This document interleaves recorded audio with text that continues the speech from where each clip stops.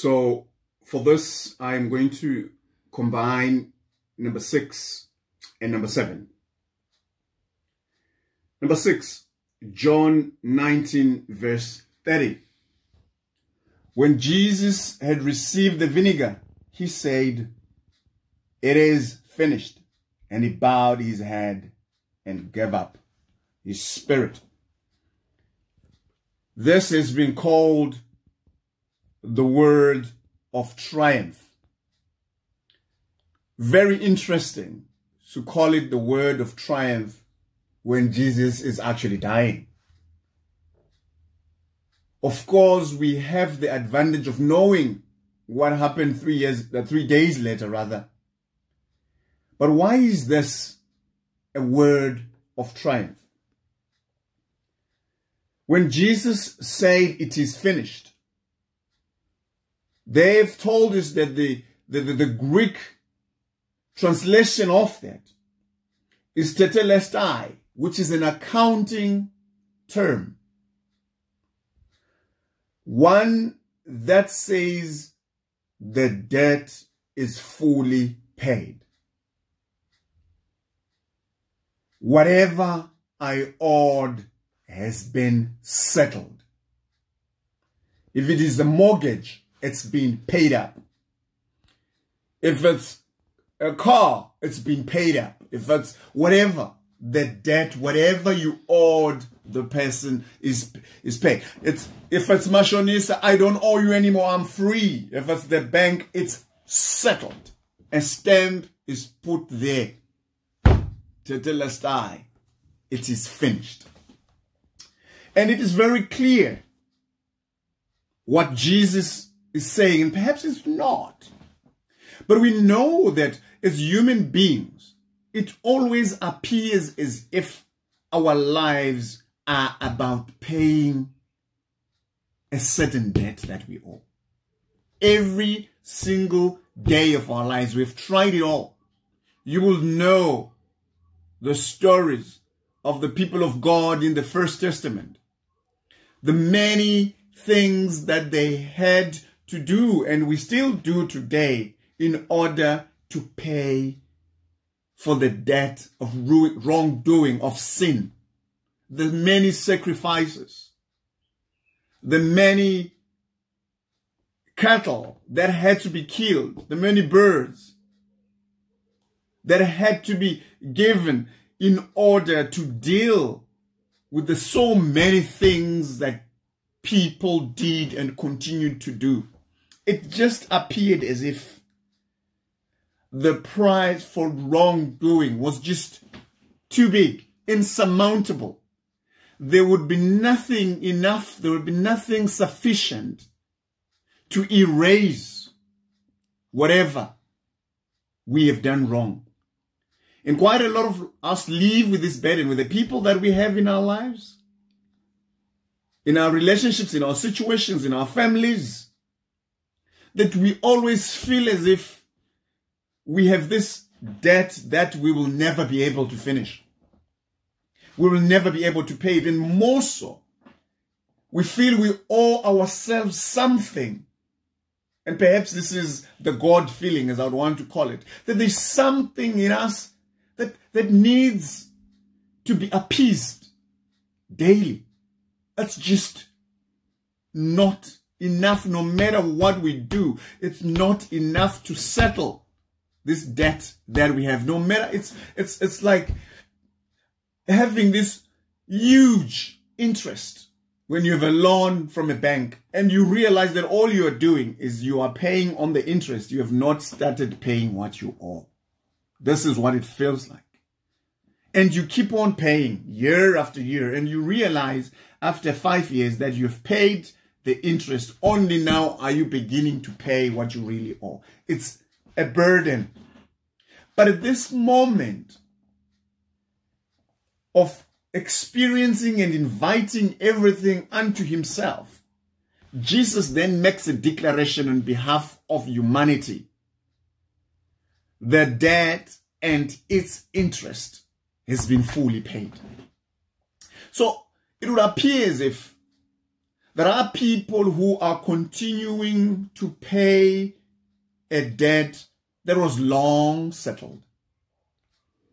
Our lives become a burden more and more because there are those who continue to remind us that we owe, but Jesus said it is fully paid. And sometimes those individuals are even in our churches. They are our preachers, they are our pastors, they are our priests. They make us feel guilty as if whatever we have in Jesus is not complete. But Jesus said on the cross, it is fully paid. Yours is to receive the grace and know that in actual fact, long before I was born, the debt was paid. No one in this life or in the other life can come and tell me that I owe something and therefore unless this and this happened, I will not be forgiven. No, the blood of Jesus is sufficient to have erased all manner of sin. Mine is to accept that grace, that forgiveness, because in Jesus, our debt is fully paid. In Jesus, wrongdoing is erased by and with his blood completely. There are people who still are bound by the wrongdoing of 2, 3, 4 years ago, 10 centuries ago. You know, we are held by the sins of our forefathers. We are held by mistakes made 20 years ago. We are held by all sorts of things. But Jesus is saying it is fully paid. We're still reminded as people of the original sin. We are told because Adam sinned, it's like this. Jesus said, all that is settled in full. On this Good Friday, I want you to embrace this and say, whatever it is that I've been struggling with Jesus' triumph, I am able to go above what has been pushing me down like an albatross. It's been on my shoulders, burdening me. But Jesus is saying, it is fully paid. I remove this burden on me because I've always felt I needed to do one more thing and one more thing and one more thing, and it just never seemed enough.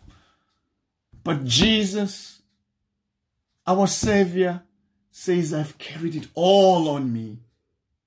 It is finished. And when it is finished, we then move on to what becomes the seventh word. And these we would want to assume are happening at 3 o'clock simultaneously. And so we move to Luke 23, verse 46, where Jesus called out with a loud voice, Father, into your hands I commit my spirit. And just as John said, Luke says he breathed his last. This word, which has been called a word of reunion, Jesus being reunited in this moment with his Father. But I want to argue today that when we have received the forgiveness of our sins in the tetelestai, which is John 19:30, the triumph, we are reunited with God, because now as Jesus was confident to give up his spirit to his Father, we now also have the confidence to say, God, we come into your presence and we commit ourselves, we commit our being to you. Because quite often we feel as if we need to run away from God. What we are doing is we don't feel confident enough to step into the presence of God. But if the debt has been fully paid, it becomes easier to be reunited with God, to be reconciled to God, to commit our spirits to him. In actual fact, I want to argue that so many things are clamoring for our attention. Our very souls are owned by other people. We feel as if we owe people our lives. We feel as if we owe certain individuals our lives. We owe the problems of this life our lives. We are not free. But once you know that the debt is paid, you take your spirit, you take your being, you take your soul, and you commit that to God and say, from now on, it is God who is in charge of my being and not any other person. Nobody else. But I willingly commit my spirit to the source. That's why they call this the seventh word, the word of reunion. Because it's Jesus committing back to the source. As you and I are created in the image of God, the only place where we are safe, where our spirit is safe, where our being is safe, is back with the one who created us. And so, what is it that has taken us away from God? It's all the burdens, the pains of life that we have already said Jesus experienced.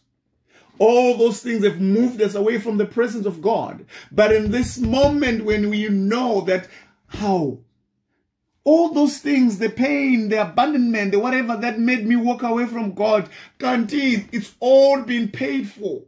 You then come back and say, God, I don't need to walk around and feel as if other people are in charge of me. I take my being and give it to God. When everybody else comes and reminds you of what you are or how bad you are, like, listen, you are not in charge anymore. My spirit belongs to God. When in your thoughts, the devil wants to remind you of how unworthy you are, you say, no, it's fully paid. And in actual fact, I don't answer to you. I have committed my being to God. I'm reunited. In Christ Jesus, I'm reconciled to the source. I'm reconciled to the Creator. I'm reconciled to this God, to this Jesus, who made sure that whatever it is that separates people from the love of God is taken care of in full. Do this willingly. You need to say today, if possible or allowed, Father, into your hands, I commit my spirit, I commit my being, because the debt is fully paid. This I know, because Jesus did it for me. Let us pray. Almighty God, hear our prayer and look with mercy on this, your family, for which our Lord Jesus Christ was ready to be betrayed into the hands of sinners, to suffer death on the cross, who is alive and reigns with you and the Holy Spirit. We commit our president. We commit all the presidents and prime ministers, leaders of the world, kings and queens. We commit Zweli Mkhize, our Minister of Health, and all other ministers working in the National Command Center, our scientists, our doctors, and all other healthcare workers. We pray for the army, for the police, our security guards, all essential services workers. We pray for our families, for ourselves, that in Jesus we may find one who gives us grace to commit our spirit to God. Whatever may be troubling us, whatever might have separated us from the love of God, today we seek that reunion. We seek that in Jesus we may find the complete forgiveness of sins. We stand at the foot of the cross. We kneel there. We see that in this horror, what was terrible has become good. What was scary has become blessed. This ugly tree has brought good fruit, the fruit of forgiveness. We ask all this through Jesus Christ our Lord. Amen.